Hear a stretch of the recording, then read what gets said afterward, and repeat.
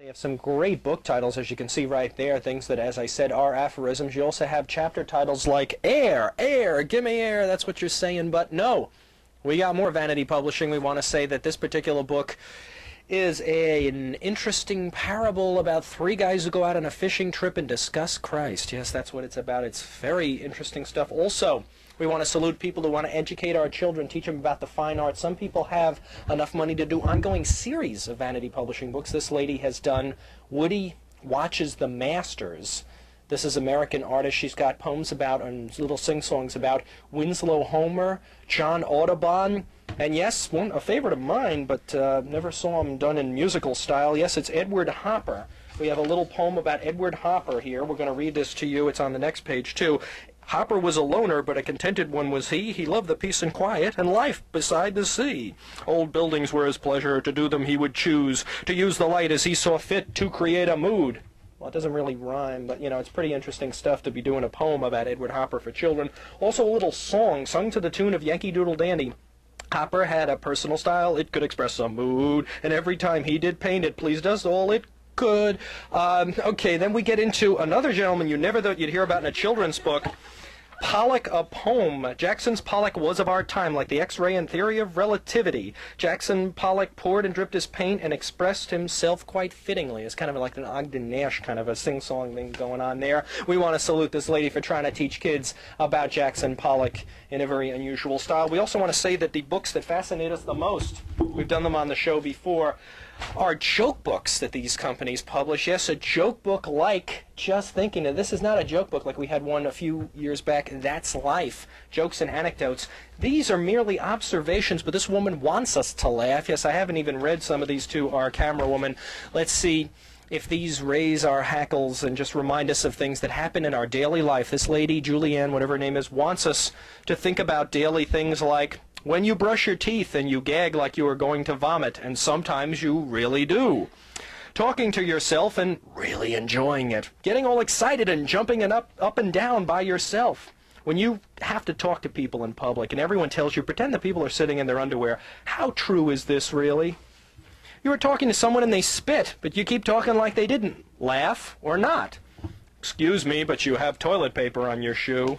Static cling. The unexpected burp. See, this puts David Letterman's top 10 list to shame, these kind of books. Walking down the street, you bump into a pole and say, excuse me. Listening to the radio and thinking you're the singer and performing on stage. Taking a drink and it goes down the wrong pipe and you choke and choke and choke. Leaving the hairdressers, hating your hair. When you go out dancing to a club and you have to go to the bathroom, a lot of these are geared for women, obviously. It's written by a lady. The ladies' room is always the pits. You have the females who need to pack some more makeup on their faces and spray some more hairspray as if they didn't have enough. It's torture to go in. Here's another one, totally unrelated but seemingly related. Waiting, waiting, and waiting. That one I particularly like. Being lost. The needle the dentist gives you. I'm going to speed this up a little bit. Forgetting the person on hold. Car nose pickers. That's one I really like. All dressed up in stain. The person in the fast food lane who for some reason does not like you. Do they really spit in your food? Give someone a little authority. ... Do you wonder each time you touch something in public like banisters, toilet flushers, see, it's making our camera woman laugh. Light switches, elevator buttons, escalators, etc. If you will catch a disease, she's wondering. Fortune cookies. Your fly is down. People who wear mirrored sunglasses, what are they looking at? Are they looking at your eyes or something else? Should people blow their noses in public? When you look at a baby and say, wow, I used to be that small. How amazing to grow up. And my personal favorite, Salada tea bags. I don't know Salada tea. I just think this is terrific stuff. You aren't going to find joke books, those old Larry Wilde books, The Official, whatever they were. All those great joke books we used to have in the 50s, 60s, 70s, and 80s. God damn. These Vanity Press books are truly amazing stuff. We'll be back in 1 minute with just a few seconds with our last Vanity Press book of the night. We're heading into the home stretch now. We want to definitely get to the instructional videos, but I wouldn't be worth my salt if I didn't haul out this particular book title every single time we do Vanity Publishing. I truly love this, and definitely should be hung over your desk at work if you want it to be. Otherwise, you're contented or something. But we also have a chapter title here from a book advising young girls on, the question. That, of course, is the question, as we say. Yes, Cautionary tales for young ladies, which brings us to our next book. Yes, this is an extreme case. This is something, we only have a few of these that are this extreme. This is a bizarre book that I had shown the cover of on the program. I'm going to show the cover while I read just a very few brief passages. It's written in a very high-minded style, just really kind of almost shrieking prose. It is called Sutured. This is from 1981. This is a cautionary tale written by an educator. It really is written by a woman. It was a woman who wanted to curb the tide of teenage sexuality and just teenagers not learning and teenagers drinking and smoking and having sex all the time. So in the book she posits a black mother, Mama, and a daughter named Rebecca, and she gives us, once again, as we did in the first book there, the Screwed with Abandon, a lot of tangents in this book. This is supposed to be a book about curbing her daughter's sexual appetite, and she talks about the size of her big feet at one point, the Mama. She has a little song she does, take my tarsals, Doc, give me big feet, give me wee feet, that I want a lot. I'm reading this straight from the book. I'm kind of stunned. I read this book cover to cover, this and Funhouse. There's only a few of these suckers I've read cover to cover. The modern woman squeezed big feet matched by strong, healthy Amazon frames into tiny shoes, shoes that served only boneless feet. God, give me tiny feet. Back to the topic, she does actually go on and on about how the mother, whose name is Beta, short for Betsy, about how the men and women sought her company. The men could hurt her worse, for their plans would include an insane violation of her flesh, tossing her around like a dirty, ragged mop, nipping and whipping on her like a dog on a cat. They wanted pretty live toys, to maul and mutilate as if the dolls possessed no souls and absolutely no sense. After satiating enormous appetites, Mama would go in the garbage. She knew this. She jollied and mingled with the men and women, but carefully avoided them all. They called her Hinkety. She actually gives us some interesting details about words that aren't in Webster's that were Southern black dialect of the time. I'm not sure what time this book is set in, but whenever her childhood was, there were words like Hinkety, and she defines them for us in certain food terms because she's also a chef and gives us different recipes in the book. She actually also has some wonderful stuff about how she wants to suture her daughter, but first she wants to suture herself. She comes upon this idea because there's too many men who want to have sex with her. So indeed, yes, you've guessed it, you people out there, you women are probably crossing your legs. Yes,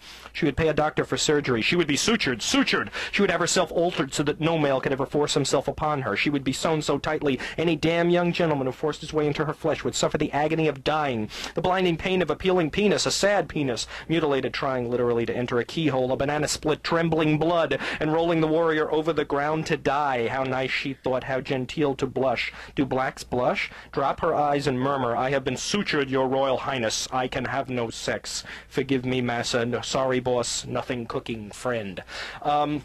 We go back in the later passages. This is... our camera woman's getting a little freaked out by this. She also has these horrifying tangents. I don't want to gross you people out. You people might even be having a late-night snack. She has this vacuum she uses to clear up her pustules. We're not going to get into that at all, but she does also undress for her daughter to show her the body that produced her, to show the daughter the mother's body. Look, baby, look! You squirmed out of this opening, my vagina. You shot out face down, looking at my asshole and tearing my body into shreds. Look, baby, look!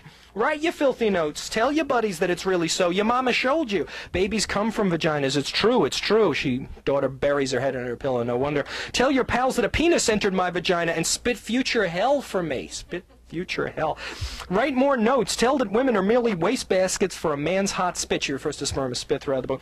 Women are garbage cans. Tell that a man will go from hole to hole if he can line up enough of them. This is reminiscent of our Scum Manifesto. We did that several episodes back, readings of that before the movie came along. We were doing our Warhol episode long before the movie.